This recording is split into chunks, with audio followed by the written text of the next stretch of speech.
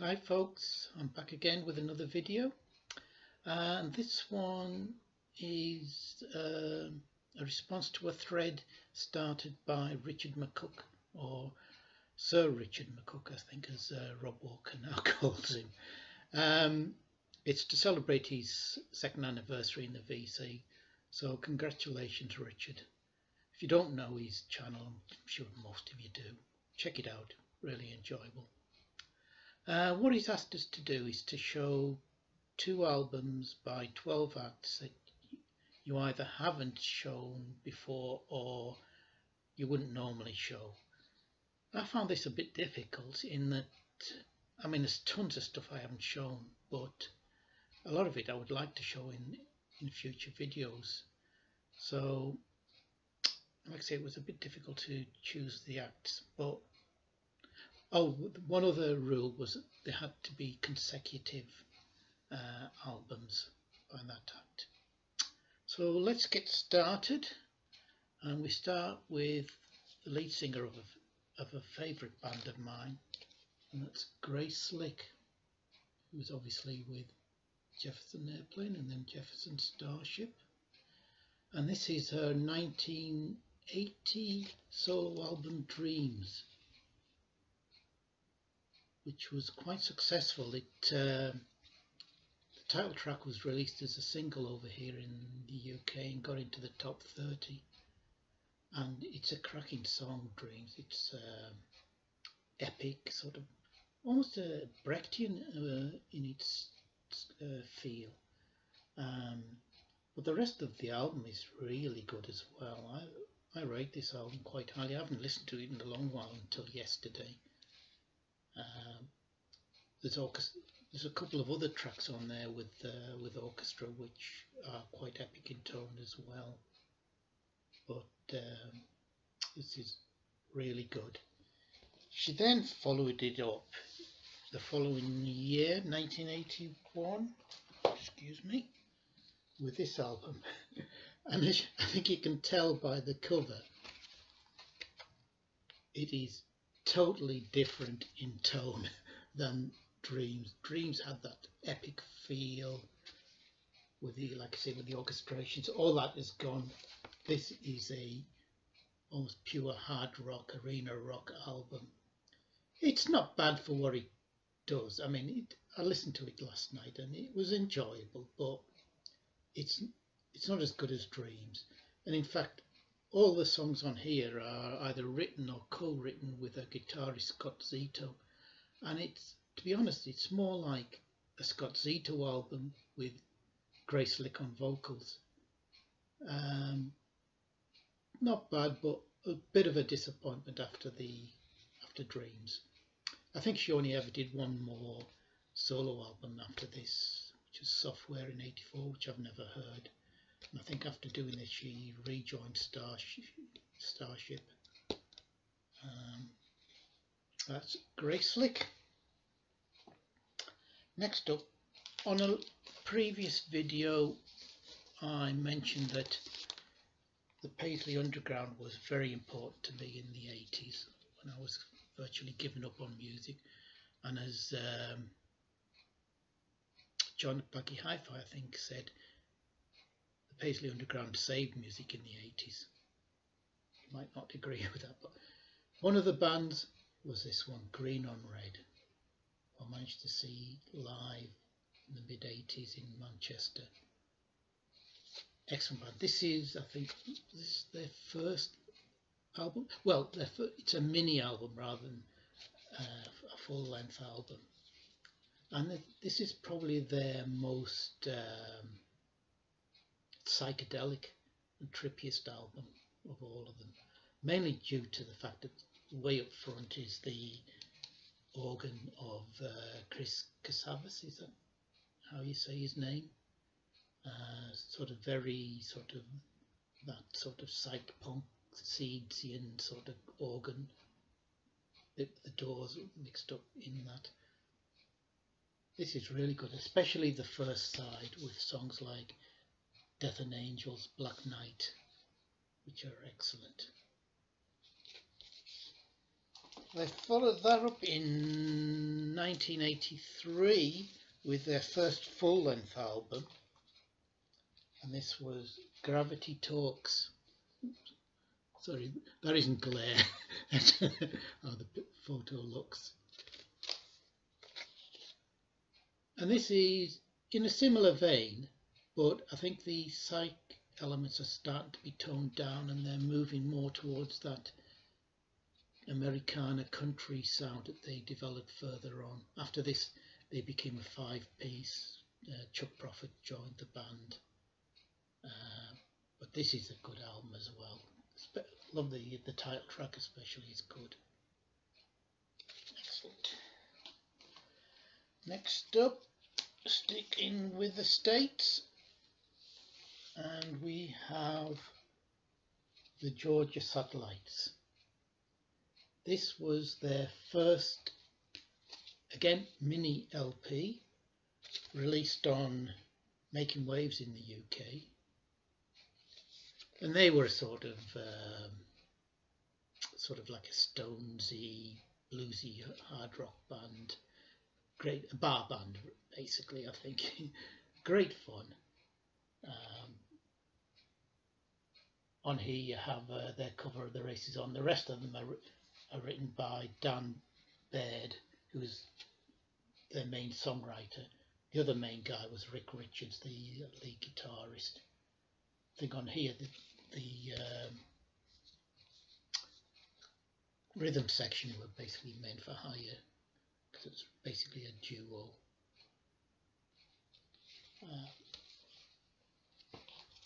That was followed by their first, get it out of the cover, full-length album, self-titled, The Georgia Satellites. This is pretty much in the same vein. In fact, they redo the song Keep Your Hands to Yourself from the first album, and that became a massive hit for them. Got to #2, I think, in the States. Battleship Chains is a great song, and they also do Rod Stewart's Every Picture Tells a Story. On this, they'd become a proper four-piece with a fixed rhythm section. Really good fun, dirty Rolling Stones like guitar grunge. It's good fun, this. I think this actually, on the back of that hit single, went platinum in the States. Next up, a favourite of mine and that's Run Rig. They're a Scottish Celtic rock band from the Isle of Skye, formed in '73. Initially as a sort of a Cayley band, I think. And it's sort of this is the first album was sort of the Cayley band type of music mixed with sort of softish electric folk. This they upped the this is their second album from, when was it from? Oh, 79, that's when it came out, and they upped the rock element on it. But this is an excellent album, because a lot of the songs that they did at this point were sung in Gaelic, which I think added to their appeal, at least for me. Their third album was equally as good, if not better, and that was Recovery. Same formula, with a lot of Gaelic rock songs on here, folk rock, quite diverse and powerful actually. This is fantastic melodies, brilliant vocals, superb band. After this, they started to tone down the folk elements, I think, a little bit, not as overt, and sound more in English than Gaelic. The number of Gaelic songs went down. They became, to my ears, they became more like big country in that sort of sound. They were still quite good, but not as interesting, to me personally, as on these two albums. Next, we have on Aerosmith, and was this their third album, Toys in the Attic? Considered, I think, possibly their best. Again, it's that mix of Stones and Zepp, raunch. Excellent stuff. I love this album. It's great. And they followed that up with one that's probably just as equally as good, and that's Rocks. You've got on between these, you've got tracks like Sweet Emotion, Walk This Way, Back in the Saddle, Get the Lead Out, Nobody's Fault. Excellent hard rock. Their first 4 or 5, I think up to the live album, they were a really good band. After that, I became less interested in them, but these two are well worth having if you like that Stonesy, hard rock, raunchy rock and roll. Brilliant. I'm not really a metal fan, but next up we have Judas Priest with their second album, Sad Wings of Destiny. On this, though, you can hear their proggy roots still, and you get elements of like Queen, Zepp, the twin guitars of like Thin Lizzy and Wishbone Ash, and bits of Deep Purple. This is a really good album, and I think it's the best they ever did to my ears. The next one is very good too, and that's Sin for Sin. And this was their third one. This one was 70. The other one was 76. This is 77.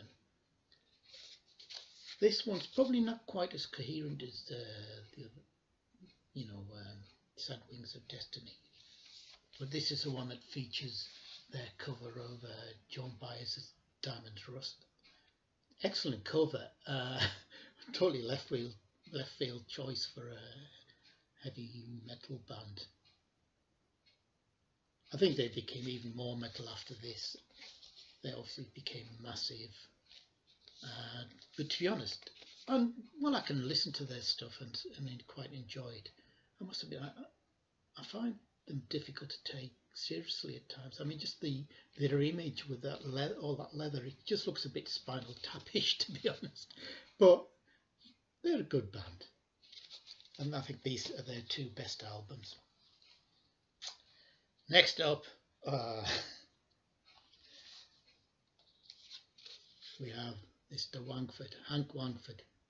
This is actually Dr. Sam Hutt. We took the stage name Hank Wangford when his girlfriend married his best friend. So he devised this character to play country and western music with songs from the Wangford Hall of Pain. There's a lot of humour in these albums. He became quite big on the London pub circuit, and that's where I saw him back in, must have been 81, when I was living for a while in London. But there's some great stuff on here, like Cowboy Stay On Longer. He also does a version of Wild Thing. He's got some great players on here: Albert Lee, Rabbit, Pete Wingfield, Andy Roberts, Andy Fairweather Lowe, Dave Mattox, Liam Ganocki, Tristan Fry, BJ Cole, you've got to have BJ Cole on a country rock album, a British country rock album.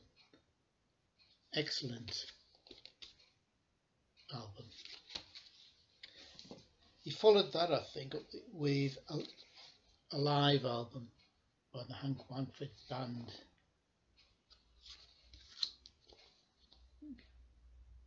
This is great. This again is just great, good fun, with the superb Jogging with Jesus on it. If you like country rock with a bit of humour, you can't go wrong with Hank Wangford. Next up we have Tomita. Tomita was a Japanese composer and electronic musician. I think one of the sort of like pioneers of electronic music. Died 3 or 4 years back, I think. He did a whole series of albums which were mainly electronic adaptations of famous classical pieces. This is his 8th album, Daphnis and Chloe, which is music by Ravel. So there's Daphnis and Chloe, Bolero, Pavane for a Dead Princess, and Mother Goose. It can be a bit cheesy in places, but they're enjoyable enough. That was his 8th album. That was from 1980. So this one was his 9th from 81, and this is the Grand Canyon. And for this he interpreted the Grand Canyon Suite by Ferdinand Rudolph von Graffe, 20th century American composer. This is his Grand Canyon Suite, is his best known piece, and it's finished off with the Syncopated Clock, which is by another American composer, Leroy Anderson. And that is Tomita. Next up we go a little bit proggish with the band Sky. Now Sky was sort of like a super group in many ways. I mean, you've got great John Williams, the classical guitarist, who had, I think just before this, had released a fusion album where he played electric guitar for the first time. You had Herbie Flowers, you know, probably best known from that bass line in Lou Reed's Walk on the Wild Side. Kevin Peake, Tristan Fry, the great percussionist, and Francis Monkman, the keyboardist from Curved Air. And this is, they again did a lot of classical pieces as well as pieces they wrote themselves. I suppose it's prog light, but I really enjoyed these. That was their first album that was released in '79. In 1980 they released this album, Sky 2, a double album, and I think this is where they become really popular. They got this, I think this got to number 2 in the UK, went platinum, wherever. This is a really good album. I think they might have even had, was Toccata a hit single? I think it might have been. It's, if you like classical interpretations done with rock rhythms, then I don't think you can go wrong with this. Maybe a bit background music in places, but I still enjoy it. Back to the States for the next one, and we have Camper van Beethoven. This was their, this is from 1988,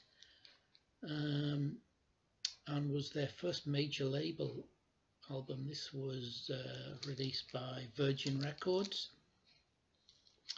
They're a band that quite eclectic. They have elements of obviously pop and rock, ska, punk, folk, country, world music, a little bit of everything. I really enjoyed this one. This is the one where they did their version of Oh Death, that I think they did it as a homage to Kaleidoscope, who'd also covered that song. If you don't know them, check them out. I think if that eclectic sounding mix sound is up your street. That was their, what was it I say there? I think that was their fourth album, something like that. This was their next one, released in 1989, Key Lime Pie. This was their final, I think, album before they broke up in 1990. This is a bit of a darker record, less openly psychedelic, I think, but still has that eclecticism to it.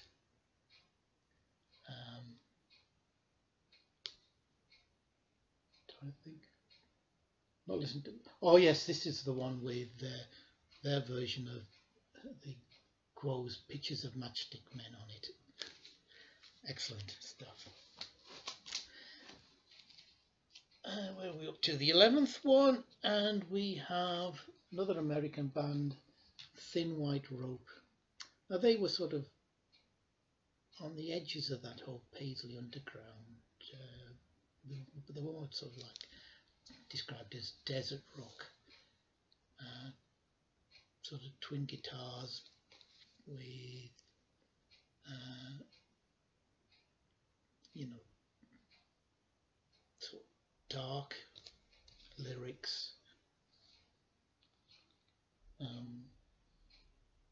and vocals that could maybe take a bit used to. This was released in 1990, it's their fourth album, and includes their version of Can You Do Right. So they take from like a 20-minute track down to about 3, but do a decent job of it actually. Good stuff. Their next album was this one, The Ruby Sea. This was from 1991, was their 5th and I think their final album. And again, it's that sort of dark, quite weird in places, desert rock. Good album though. And for my 12th one, as this is stuff you wouldn't, excuse me, everything's falling down, albums you wouldn't normally show, and I'm going to show 2 of the greatest albums ever made. Now why wouldn't you normally show them? It's because it's these 2, Abbey Road and the White Album by the Beatles. Now there are so many people who love the Beatles on the VC and who can speak about these with far more knowledge and eloquence than I could, and can show probably, you know, more obscure pressings, originals, etc. But there's no point in me showing really the Beatles. Everybody knows them, everybody knows how great they were. So that's my final one. Thank you, Richard, for that. I see you've got another one up. That one is going to take some thinking about. Anyway, folks, take care. Hope to see you soon. All the very best.